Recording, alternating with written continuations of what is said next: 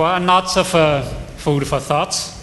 For me, I also picked up lots of important messages, and that could really provide some guidance for our future research. So firstly, why we selected these topics: climate change, price and volatility, rebuilding after emergencies.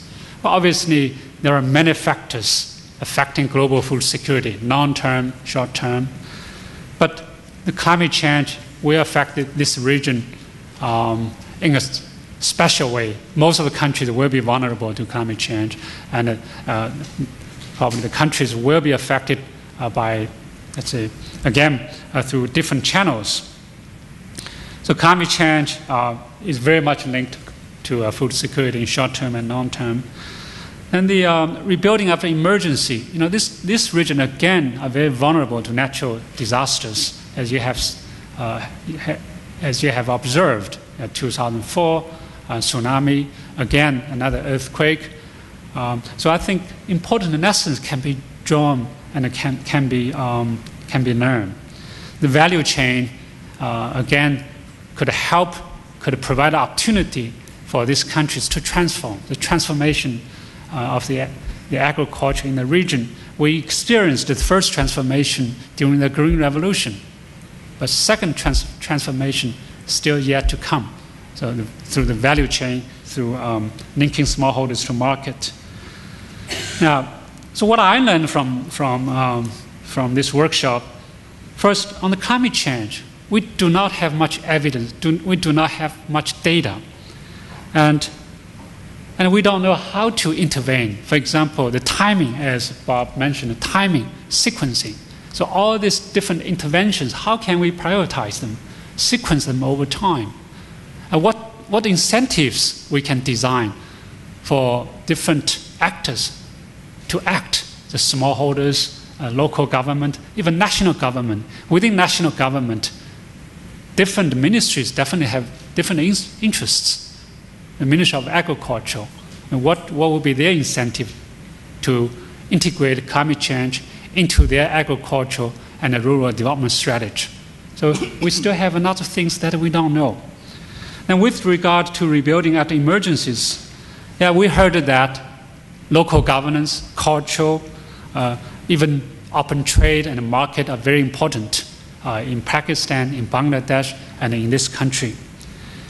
Now, my question is, okay, after 7 years of the tsunami here, can we analyze who have recovered, who have not, who have rebuilt successfully, who have not?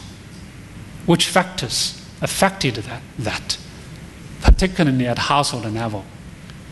This is a very important question to ask, probably a very important research question to address.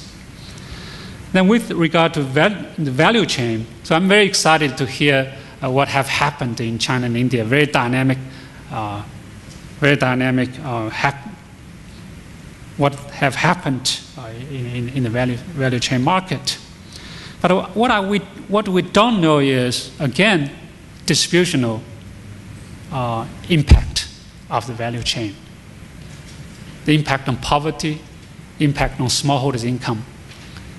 So far, the evidence is still very much limited.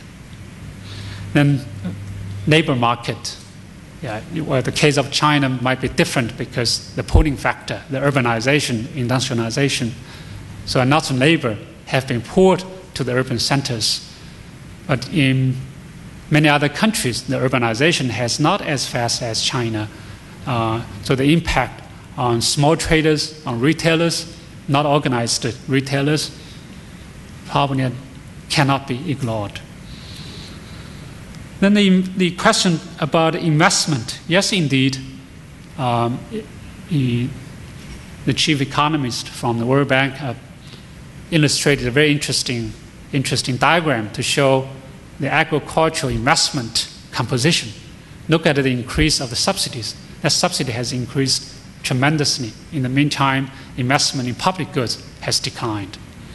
So how can we really better prioritize the investment, not only providing public goods, but also to attract private investment?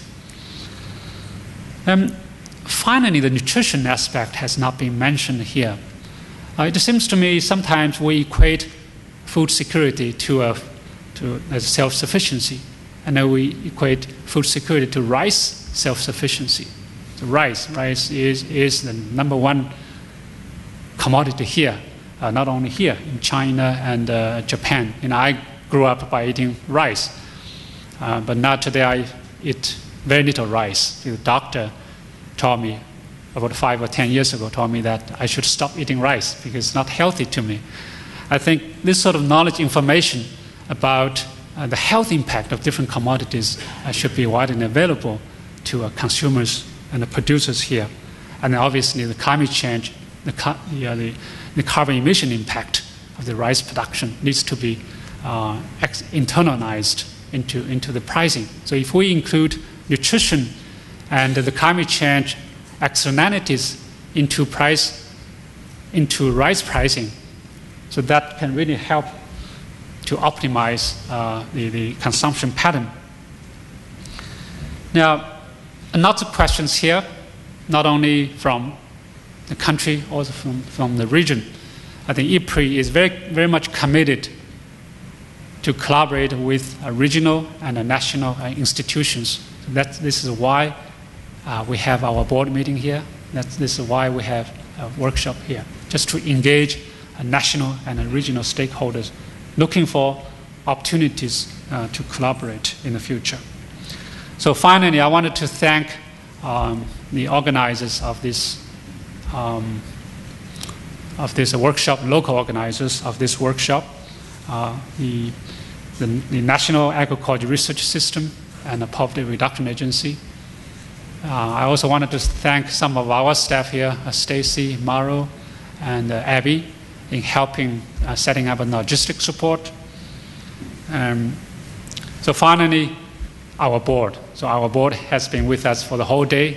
So they have behaved very well, good speakers, good listeners, and also asked the right questions. I think the engagement of the board with the workshop is very critical. So thank you for your participation. And other speakers, participants, thank you so much. And next time, hopefully we'll have another chance to continue to dialogue on such an important issues like climate change, food security, linking smallholders to market, the role of agriculture in transforming the whole economy, the rural economy. So I thank you very much. I declare the workshop adjourned.